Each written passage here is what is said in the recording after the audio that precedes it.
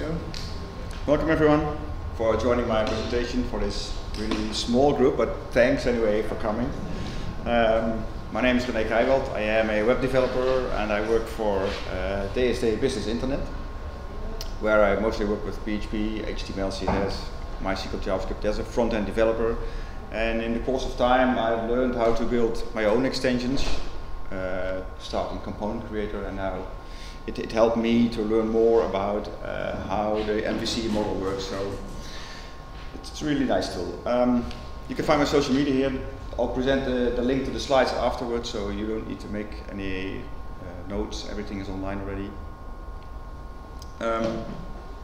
Google Maps uses a JavaScript API, and we can use that as an application program interface. And if you want to use the API, you can use an API key, but it's not necessary. There are some advantages to use an API key. I'll show you that on the next slide. There's a lot of documentation available, how to use the API and what calls to use, but we'll go in depth showing code how to do it. So why should you use an API key? Google Maps JavaScript API functions with an API key. If you use an API key, however, you can use more than 25,000 map loads, and you can use it for more than 24 hours. 25,000 map loads per 24 hours, and you can use it for more than 90 days. But if you do use an API key, you can measure your performance, and you can use it on multiple domains. You can request an API key through the Google Developers Console, and if you get an API key, make sure you use request a browser key, which is important. Google Maps uses the two coordinates to show a point on the map, which is the latitude and the longitude. Latitude is the distance between the north and the south of the equator, and the longitude is the distance between east and west. So using a longitude and the latitude coordinate, you can pinpoint every location on Earth. And with the Google Maps geocode API, you can convert an address into a lat/long coordinate, and that process is called geocoding. I've set up here a demo environment. I've created a component with Component Creator. I call it a com address, and it holds a database with of around 560 garage companies, car manufacturing companies in the Netherlands. And for every company, a garage company, I have converted the physical address into a lat/long coordinate. So the modification we will be doing will be done in the component model and in the view. So here is just the basic component. You see addresses with an address, a zip code, a city, and the country, and you can request detailed information about a company. So it's a really basic list view and detailed view of a company.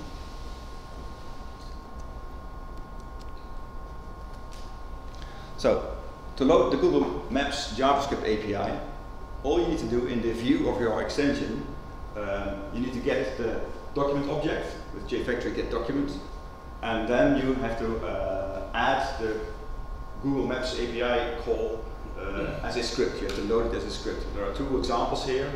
If you have an API key, you can enter question mark key is and then the API key. But you can also load the Google Maps API without the API key, and you can just leave this empty. You need to specify an extra parameter. There are a lot of extra parameters possible. For example, you can, if you use it this way, the Google Maps is presented in English, and all locations are written in English. But you can add an extra language string, for example, to show your map in Spanish or in Dutch or in German. It's documented in the API documentation. So, how do you show a map on your website? Really simple. You define a div. I have targeted here as a map div with a bit styling, 100% width and 600 pixels high. What I do is you create a small script. You define a map variable. You create a function called load map, and within the load map functions, you define the default settings for your map within the variable map options. So I set here the zoom level 7, and I specify the center that I want to use as the center of the map. And the center is a simple lat/long object with a lat and a long coordinate. So you get the map ID and you just say map is new Google Maps, and then the map ID and the options. And in the end, when the listener is ready, it loads automatically the map. So how does that look like?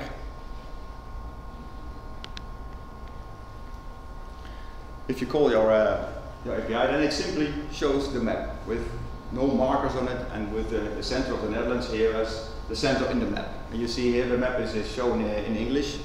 So it's just the basic display of a Google map without markers.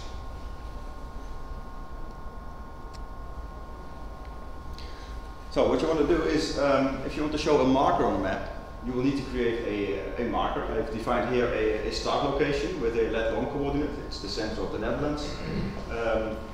I use my same map location map function again, and in here I say it's create a marker. It's a new Google Maps marker with as a position the start location, which we've defined here. Display it on the map and use the title the center of Netherlands. How does that look like? It shows a map, and then here it is. And here my marker shows up. And if I put my mouse on the title, I hope you can see it in the back. But then it says the center of the Netherlands, which is the title that I entered in the map location.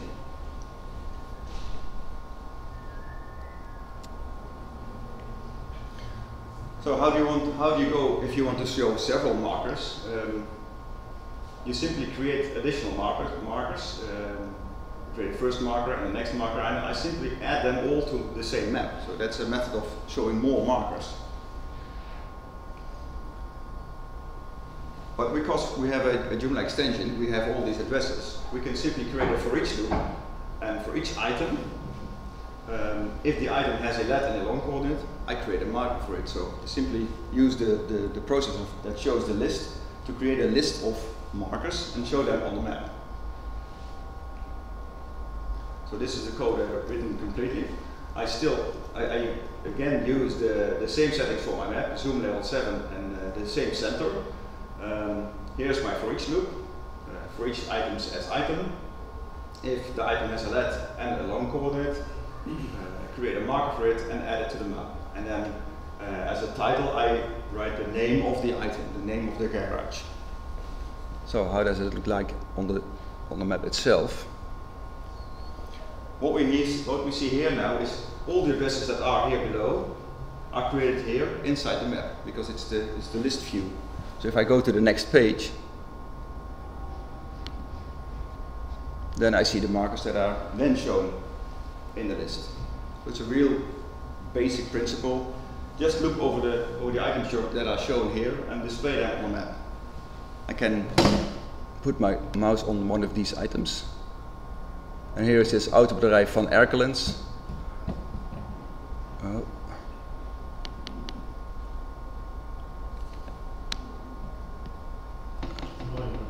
Yeah, that's Finland, Sweden. Here are my markers.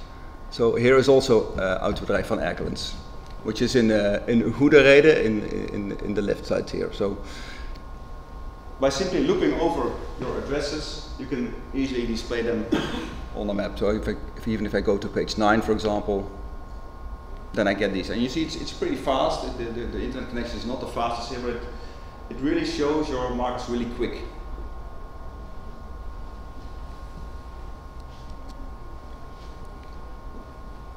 David. Quick question. Yes. Why are you checking for bigger than 0? Because lat and long could be negative too, right? Yeah, true. Okay. Good catch. Okay. I guess I should check if it has a lat or a long. Okay. If it has a value, then I should display it. I was just wondering if it's on purpose or by accident. No, what I need to do here is check if there is a lat or if there is a long. Okay. Exactly. Good catch. Thanks. So, how to create your own marker item? That's really simple. You just create an image, a PNG image, and then with the code you use to define your marker, you can simply say the icon is the image that you want to use. Here is the image I created, a simple car symbol. And instead of the system using the default marker, it now uses my own images. I haven't set additional options because what you see here is that the point of the marker is where the location is. You can define within the PNG image what is connected to the actual dot in the map. So now it's using the middle bottom of the image, but if you wanted to use, for example, the top left location of the image, then you should specify that in where you add the image to your marker. So this actually works the same. It's the same markers. Go to a different page, and so it's just a matter of using an image as a marker. One remark we had last week, we had a discussion or a chat, I guess, that if you use standard markers from Google, yeah, you can implement the path where it's located by at Google markers, and Google changed the path. So if you have an error now, for example, you have to check your path because Google changed where the markers now stored. It was just last week or so. I will come to that because later on in my presentation I will tell you something about clustering. And Google changed the path of the clustering JavaScript, so that it broke everywhere. So yeah, okay. I'll show you. Good. Until now, the start zoom was set by the start latitude and longitude and the zoom setting. Zoom setting 7, and the center is the lat long coordinate that's used to display the map.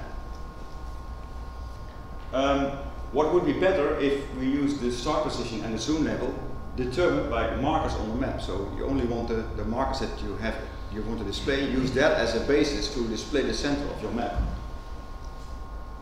Well, the solution to do that is use map bounds. And with map bounds, you can define the boundaries that Google uses to display your map. So you create a far bounds variable, and every time you create a marker, you extend the bounds with your marker position. And then in the end, all you need to do is map fit bounds. So it will automatically fit the markers within your map window. And what happens then is that the map now is being built in a way that all your markers are shown. So if you go to the next page, or another page, you see the map is automatically shifted in a way that your markers are always visible on the map. And that's simply by adding the map bound. So the Google, yes? Yeah. Just think about, this could be a good idea in the Netherlands because it's a small country, but if you use this in Germany and leave markers all over Germany, you get a very wide angle view of the whole country, which makes the map unreadable. So suppose you have one in the north and one in the south. Yeah, exactly. So you have to zoom with your mouse to get the information. Maybe it's, I don't know, it's not good. But it's the same idea. If you only have to display two markers here and you set an initial zoom level, you're always determining what is the best zoom level to use. And by using the bounds option, you're at least guaranteed that all the markers you have are shown simply in the map. Thanks. So, next thing I want to use is info windows. An info window can show content in a pop-up window at a specific location, and the arrow of the window will be connected to the map. And an info window is usually connected to a marker, but you can also connect it to a lat long coordinate without a marker. And the content within the info window is HTML, which is great. You can use images, text, links, etc. So, to use info windows, here's my main loop for creating the markers. I create an address links, which gives me the initial view of of a simple address, one address. I'll create variables for name, address, zip code, and city, and add that to a variable called address info with some HTML around it. And when I create the markers, I simply add a click function to it. And the click function will show up an info window which has the content address info, and it's connected to the marker. Well, how does that show on the website? I again have my markers, but then I can now click on a marker, and it will show an info window containing the link to the detailed information and the address information. So I can click on the link now, and then I go to the detailed view of the list item. It's actually the same as clicking on the link in the list below, because that's also connected to the detailed view. Another great solution would be here to add a small image to the pop-up window. You can simply put HTML in your info window, and that can be really handy. So what we have so far, we have Google Maps with some markers on it. Markers have their own icon, and every marker has an info window, and the initial zoom based is now based on the markers on the map. In the database there are around 560 addresses, and on the list page now we only display 10. And markers close together are difficult to see. So that's two things I want to solve. How do we show all the addresses in the map? When there is no search, I want to show all addresses on the map. And if there are many markers, I want to cluster them together. And if search is used, I only want to show the found addresses on the map. So how to solve this? We need to modify the model, because the Joomla MVC model returns items according to what has been asked. The pagination, the sorting, and the search arguments. If I look at the simple list now,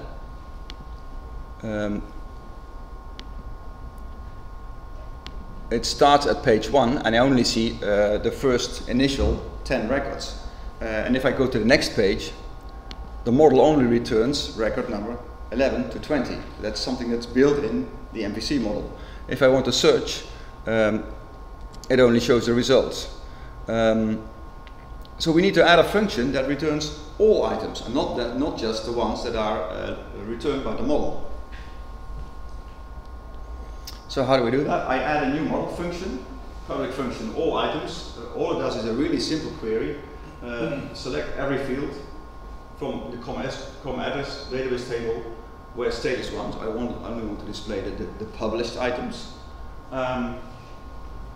Get them from the database and return them. And within the view, only I need to add is the model is this get model to connect to my model, and get in the variable all items, retrieve all items.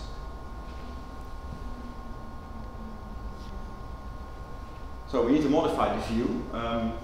Initially, I say the address items I want to show is these items, which are the items that are returned normally from the model, the first initial 10 records. If I'm not searching, if your search query is empty, then I'm going to say address items is all items, so no longer these items, and then look over the address items list. So how does this function on the map? Initially, I now get all my garages, which is quite a list. It's 500 garage companies on the list, so this looks really crazy, but these are all my garage companies. But if I start searching, for example, I want to search for companies in Eindhoven, which is a city in the south of the Netherlands. Eindhoven, search. Then I only get the addresses returned from Eindhoven. You see, these are all on the same address, that's why they're displayed on the same location. But because of the bounds option, I get a map nicely connected to the bounds that I have set. Okay, if I clear my search, I get all items again. And then I've got this list. So normally you will see all items on the map, and only if you start searching, you will get the results shown in the map. Can you scroll down? Do you have all addresses in the list? No, only the first 10. So the list view acts as usual. It's, I have the setting in the backend to say display only 10 items. My list item length is 10. So I only show 10 items, and I can page through here. And the map will remain The map will remain the same. Yeah, okay. The only list will update. As long as I'm not searching, the map will show all items. But if I start searching, for example, if I search for Peter, I get automobielbedrijf Peter Hellings, Peter Manen. I mean, then only the addresses that you're searching for are shown on the map.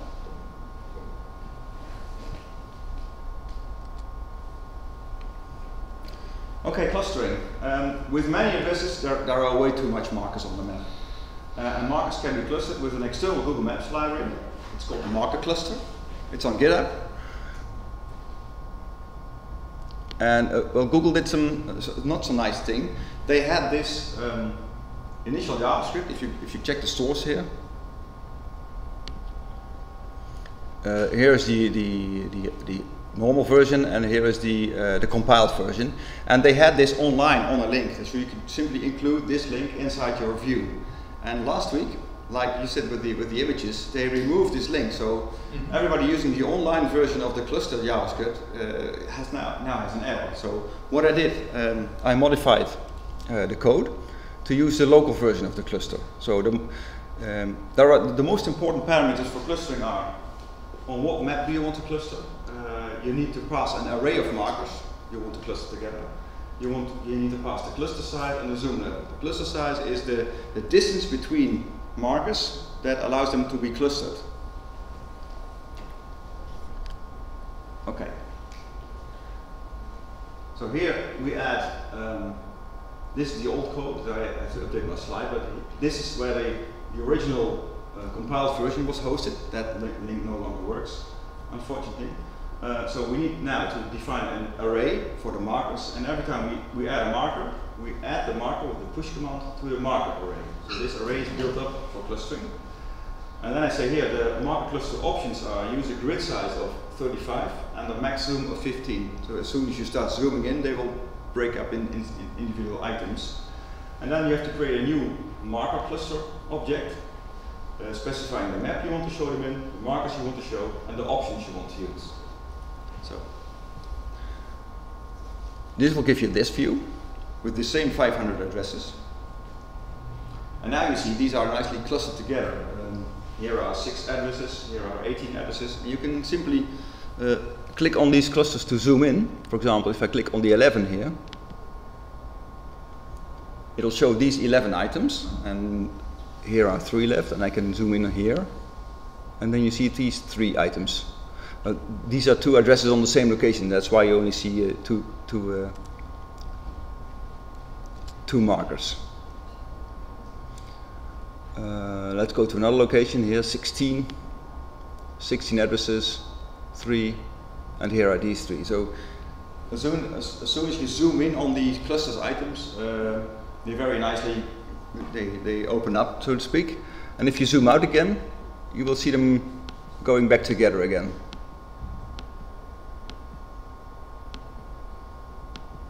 Even to the point that you have 1 object left with all 557 addresses.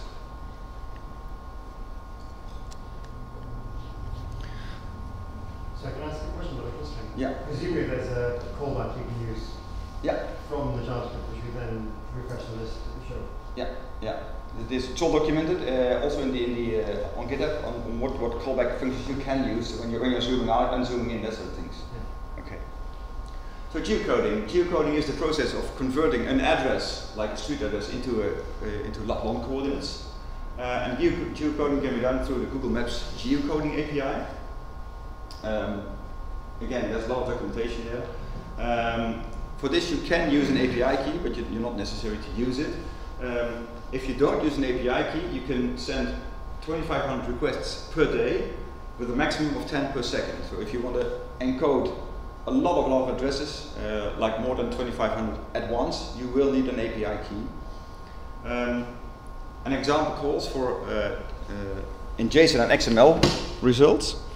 I have here a call to the geocode for an address in Netherlands, Woudenbergseweg in Zeist. This is the JSON variant. I hope you can read it, that this is JSON result.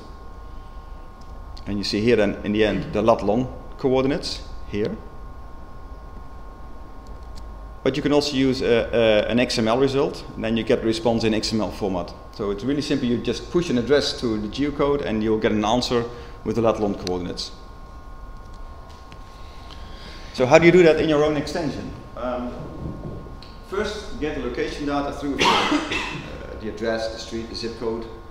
Then, before saving to the database, get the lat long code through the geocoding API. And then save all your data to the database.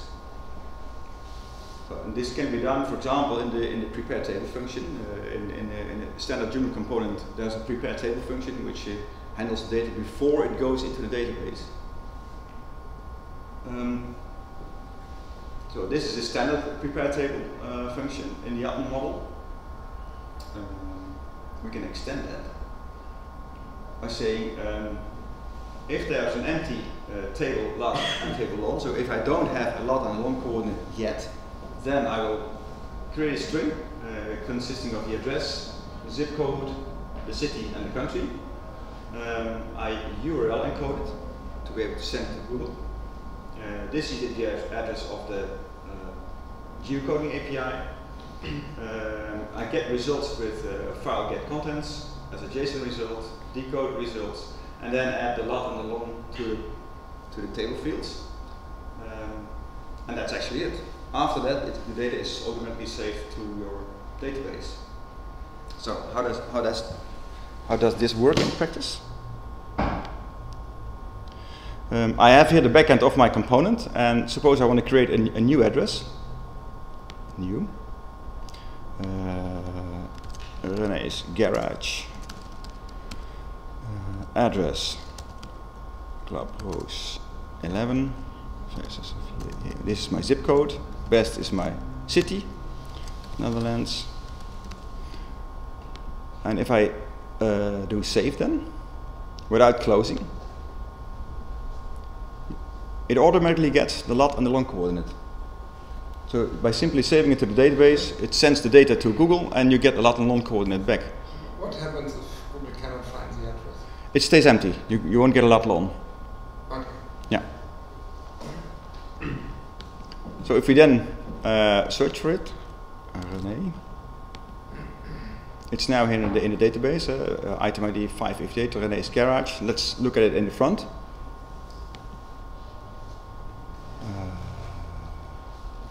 All addresses on map. Search for Rene.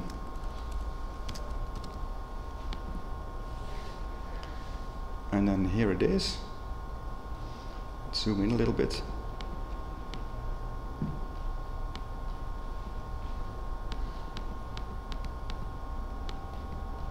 And I hope you can read it, but here it says Clubhouse, which is the address that I entered. So it's by simply adding this to the prepare table function, you can really easily encode your address into lat long. You could even write a function that allows you to select several addresses and then add an extra button here to encode more address at once. But remember, you cannot do more than 2500 in one day, so at least without using an API key.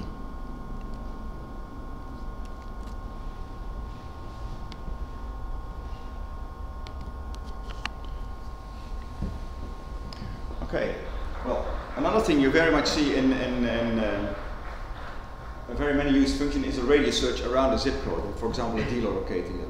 You have a database of physicians or garage companies, and you want to search the closest garage according to a certain zip code.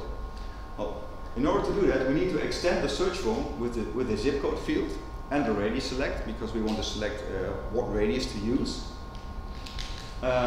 Before we go searching, we find the lat and the long of the zip code you entered, and then we search in the database all addresses where the distance between the lat long of the zip code and the lat long of the garages are within the requested radius.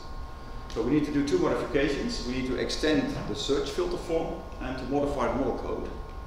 So how do we do that? In Component Creator, it's really easy. Component Creator uses one XML that defines your search form. So I extend it with two fields, a postcode field and a radius field. Well, how does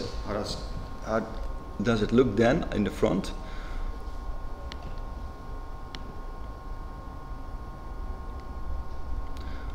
As soon as you add these fields, a component creator automatically adds search tools here, and this will show the zip code to search for and the radius selector.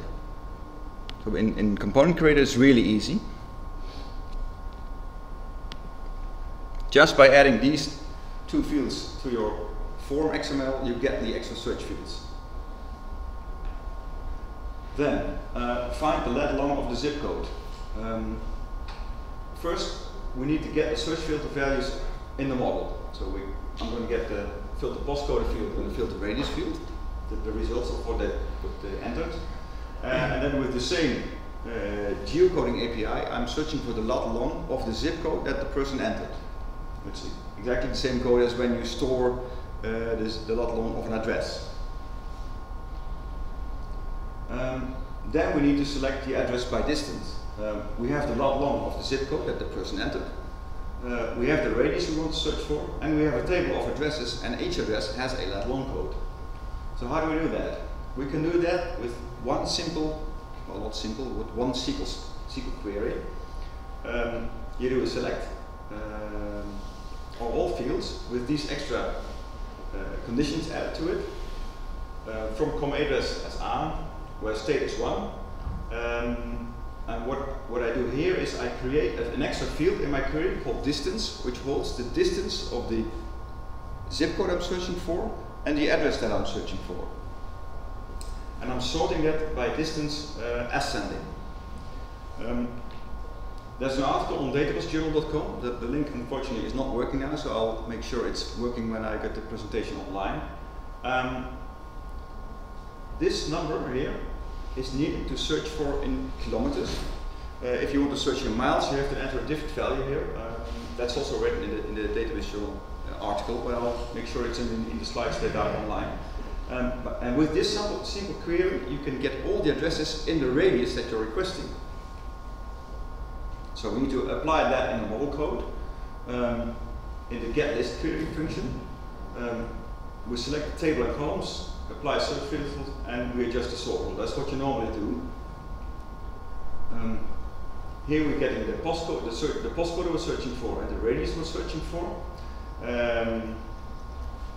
Here we are getting the lat long of the zip code, and then we enter the query. You can't see it incomplete because it didn't fit on the screen. And if I don't have a lat long of the zip code I'm searching for, I'm just doing a normal select from database to retrieve all records. And searching is amazingly fast in the database. We built a website with, I don't know the correct English word, dietists, people who help you to follow a diet. We built a website in the Netherlands with 4,000 addresses, and the database answers within seconds when you search by distance. I can show you. It is in Dutch, but the functionality is the same. Suppose I want to search for all dietists in a radius around my postal code, within a radius of 10 kilometers. Search. And here are the addresses. So it's pretty fast. And this is on a server where the database server and the web server are on the same machine. So we don't even have a separate database server here. He found 72 addresses. If I search for within a radius of 50 kilometers, we found 722. So what we've done here is that there are more than 150 search results. We won't display the map, but the result is coming in really fast. So how does it work in our garage website? Again, if I search around my local zip code, I want all the garages within 25 kilometers. Here are all addresses within a radius of 25 kilometers, and what I've added here is a nice trick. I can click on the distance here, and it automatically shows where it is on the map. So you see here the addresses sorted by distance.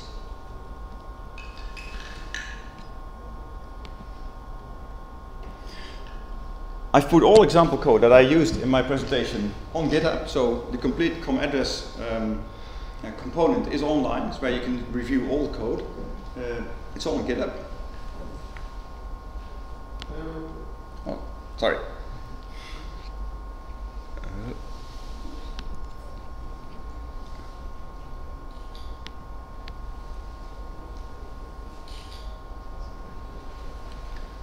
And I've left some installation instructions in both Dutch and English. You can download the complete installer here. You can find all the code. And my slides are online here for you to review. Any questions? Quick one about the pop-up windows, mark windows. Yeah. You know that you say you can put any HTML in them, so that you can. Sometimes they get quite large. Yeah. And when you click or hover on an icon, it auto-pans the map. So do you find a good way of, you obviously can switch off auto-panning and then the image gets truncated. Yeah. Have you found, what's your experience, what's the best way of dealing with marker pop-ups that are too large and maps that are too small? I don't have it online here, but I've used an example where I limit the width of the pop-up and use scrolling then inside the pop-up. Yeah. I think that's a fairly good solution. But if you want to show an image in a pop-up, you can run into that the image is simply too wide. So, but other than that, I wouldn't know what's the best way to handle a situation like that. When you create a new element, you type the new address, yeah, and then make a request to the Google API, and return the latitude and the data. Yeah. What if we drag and drop on the map? How the request works for Google? I wouldn't know because I haven't used dragging and dropping. In my maps, I always switch dragging and dropping off. But you can make markers that are draggable. But I mean, for the number of calls to the API, the request that we have limit. I guess it's several drags, several requests, right? Oh, it's one. Yeah. Only one. Okay. Because it's for the dragging part, it calculates the coordinates internally, so no additional requests required. In fact, the geocoding will suggest correct form of the address as well. So if you put in a spelling mistake or you formatted the address not quite right, one of the results it gives you is the preferred spelling and representation of the address. You can actually put into your database the correct address and not the incorrect one that you get. In one of my last projects, we had it was a real estate portal, and the client wanted some sort of tree-like hierarchy. So you can click on Germany, then one of our states, city, and this kind of thing. And instead of manually inserting all these things, we ended up with the reverse way. When someone saves a new item, we'll get all those geo-coordination data from Google, and they have this tree information. So you not only get lat and lon, but also which state is it, which country, which city, which part of the city. It's pretty amazing. And if it's a company, what company is and what category of company is in. Yeah. If you look here at the JSON results, you see here is the address that I requested, Woudenbergseweg, and you see here it's incised. Province is Utrecht, Netherlands. You get all sorts of extra information linked to the address. But even if it's in a local area which has its own name or official name, you get that back as well. So. Okay. Thanks very much.